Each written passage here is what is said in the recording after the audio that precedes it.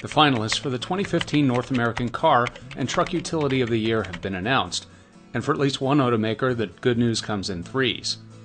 The three finalists for the Car of the Year award are the Ford Mustang, fresh from a total redesign with a choice of 4-cylinder, 6-cylinder, and 8-cylinder GT models; the Hyundai Genesis, one of the safest vehicles on the road today and also new for 2015; and the Volkswagen Golf, new this year with power plants including turbo gas engines and a turbo diesel. The finalists were announced Wednesday at the Detroit Press Club. The 57 journalists who make up the jury will now choose between those three vehicles for the winner, which will be announced at the 2015 Detroit Auto Show in January. Some of the notable absences from the list of finalists include the new Chrysler 200, the Mercedes-Benz C-Class, and the Audi A3.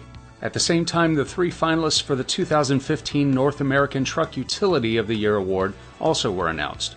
They are the mid-size Chevy Colorado pickup truck, the full-size aluminum-bodied Ford F-150 pickup, and the first new Lincoln nameplate in 5 years, the MKC crossover. Notable omissions from this list include the GMC Canyon, a twin to the Colorado, the Porsche Macan, the Subaru Outback, and the Chevy Tahoe. The NACTOY Awards, as they're known, are now in their 22nd year, and they're designed to honor new benchmarks in their automotive segments in areas ranging from design and safety to innovation and value for the dollar.